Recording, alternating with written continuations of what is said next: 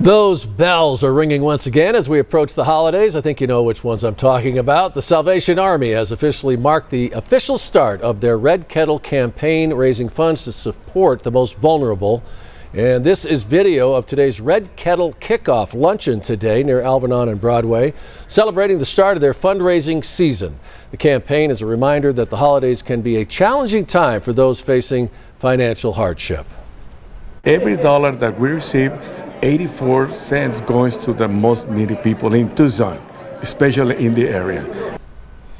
With the community support, the Salvation Army provides warm meals, shelter, and more for families. And of course, the sounds of those joyful bells ringing throughout street corners and business fronts has been a holiday tradition for over 130 years. Wow.